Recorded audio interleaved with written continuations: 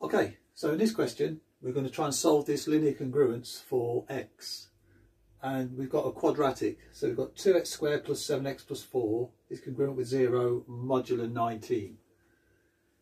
Now, normally solving these quadratic congruences we find the square, in which case we're going to end up with a half somewhere here, because we end up with 7 over 2, because when we take the factor of the 2 out we're going to divide this by 2, so we'll have a 7 over 2, and that's not going to help us at all. So what we want to do first of all is to get this 7x into an even number. Now the best way to do that is to add or subtract 19 to try and get that into an even number. So if we add 19, that'll be 26, that's fine, and if we subtract 19 we'll get minus 12. So I think as 12 is a smaller number, it looks like it's going to be easier to deal with, we'll make it into minus 12. So now I'm going to rewrite it, 2x squared minus 12x plus 4 is congruent with 0 mod 19. And as we're working in modular form, we haven't changed any of this as in the modulus. So it's still going to be modulus to 0 modulo 19. Sorry, congruent to 0 modulo 19. Okay, so now we'll just go old school way and try and find the square of this term here. So we factor out the 2 first. So that'll give us x squared minus 6x plus 4 congruent with 0, all mod 19. Now we'll isolate this, take the square inside, just as we normally do. Now I'm going to be careful here with the brackets. So half this, so that'll be x minus 3 squared. And now we need to subtract a 9. Obviously we're going to increase this value by plus 9.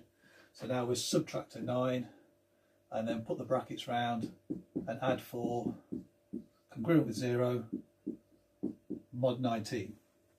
Okay, so that's great. So now we're well on the way now to trying to find the solution to this.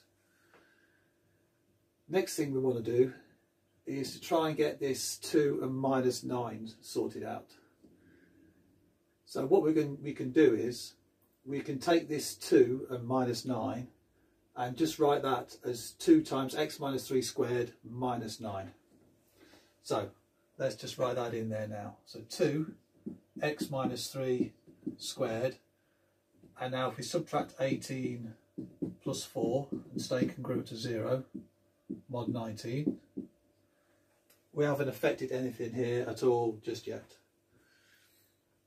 Okay, so now we can simplify this and just put that in as a minus 14. So we don't need to write a whole new line out. We can just see that straight away. That can now become minus 14. Okay, little problem here with this 2. So what we can do is, let's start by getting this 14 on the other side. And in modulus we can do that, that's not a problem.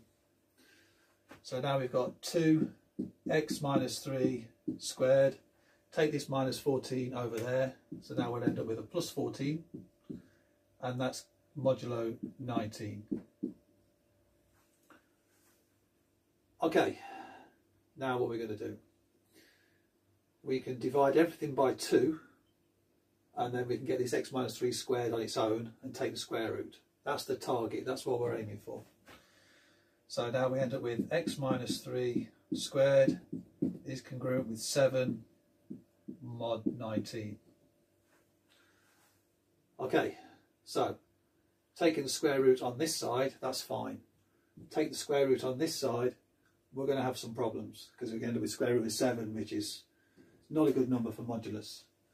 So now we need to find a number for 7 that is still congruent with a number that's congruent with 7 modulo 19.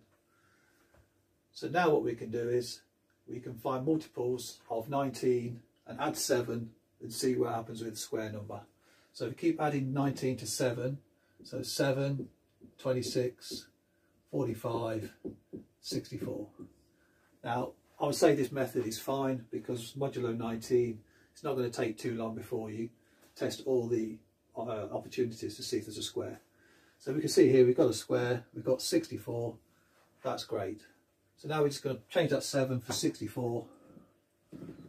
We've not changed anything here, we're still congruent to 64 mod 19, it's still congruent to 7 mod 19. Okay, so all we're going to do now is take the square root on both sides.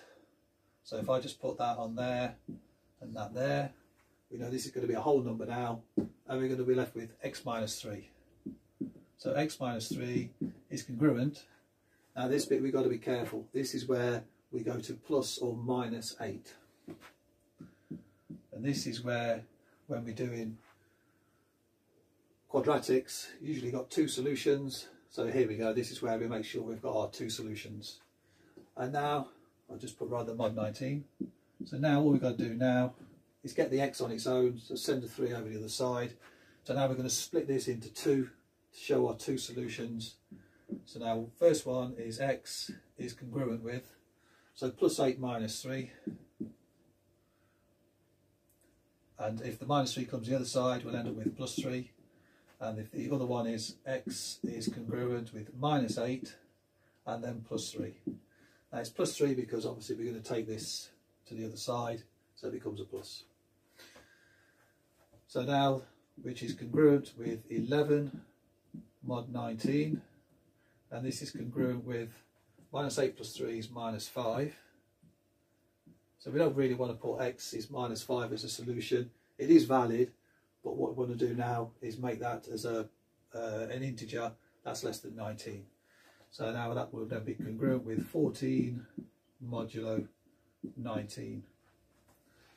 So what we say is now that x equals 11 plus 19k, where k is an integer. And we can also say that x is also 14 plus 19k, where x is also an integer. And that will be our solution to this quadratic congruence. And if you've got time, we could just plug that in just to check our answers. So for x equals 11, 11 squared is 121, times by 2. 7 11s are 77, plus 4. So 2 times 121 is 242. And then 77 and 4 is 81. So that equals 323. So we're dealing in modulo 19. So how many 19s do we get into this? Well, hopefully we get a whole number. Well, we know that it's going to end up in a 7, because multiplying anything by 9 to get a 3 at the end, a 7 is going to be a good way to find that. So 17 times 19 equals 323. So therefore x is 11 is a good solution. Let's test out the 14. So let's write here x equals 14. So 2 times 14 squared. 14 squared is 196. Plus 7 14s is 98. And plus 4. Okay, 2 times 196, 382. So 392. Plus 102, which equals 494. And hopefully we get a multiple of 19 in there. So what's going to end in 4 is going to be something with 6. So we're hoping that's going to be 26 times 19. Let's just work that out. 20 times 19 is 380. It gives us 380, and 6 19s. 6 19, 6 times 6 is 9, so 54. That's 114. And we can see we add those together. We get x is 14 is a good solution. And again, if we added 19 on there, so x is 30 would be a good solution. So we could also say 30, 49. Plug those in, you get the same answer. Same in here, plug in 33 or 52 and so on. You still get the right answer. Okay.